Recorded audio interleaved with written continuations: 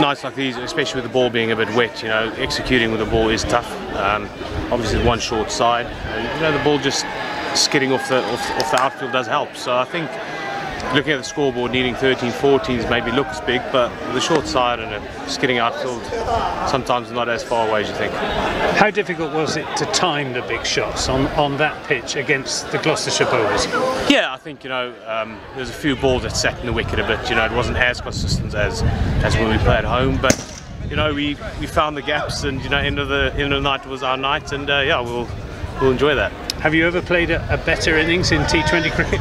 I'm not sure. I think that'll be up there with one of my favourites, especially in the Derby game, coming here to Bristol and beating them. Yeah, it's always a big game for us, and tonight we came up top. And you bowled pretty well as well. Yeah, I think, I just thought get in the hole, and hope for the best. But I think our second half bowling we executed pretty well. I think that's where we turned it, took wickets and didn't go for many. So I think that contributes a lot to the win tonight. And especially enjoyable as you've done it against the old enemy. Yeah, definitely. I mean, this is home or away. It's always a big game. It's well supported, and to beat them on their own track is something special.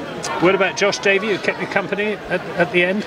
Yeah, I mean, I was trying to give him the strike at the start. He was timing them nice, and we just talked it through, and every ball we went by, the run rate just came out down a bit, and we felt for the last 2 overs we still had to go, but not as much. But happy days. Another game tomorrow against Kent. Thoughts about that one? Yeah, I mean Kent, they're a dangerous side. So they say about a wounded animal. They can come out and play good cricket. I mean, saw Denley the other day, got 100 and won the game. So we need to be wary and just execute and do what we've done up to now. Very different pitch it'll be at Taunton to the one here this evening at Bristol. How do they compare? Yeah, I mean, obviously we've got a very good wicket there. There's not much variation off the wicket, but it's going to be a high-scoring game as usual, and we just got to keep our heads and push through.